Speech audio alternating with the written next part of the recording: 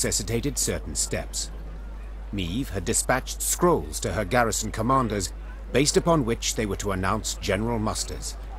She'd hoped that by the time she reached Krydam, fresh recruits would be waiting to join her growing force.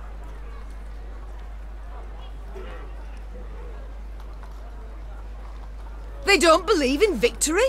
The Queen rose from behind the table, toppling her chair. Then let them hear how I smashed the Blacklads at Dravograd. Quick as can be, the commander gathered up. The townsfolk responded with thunderous applause.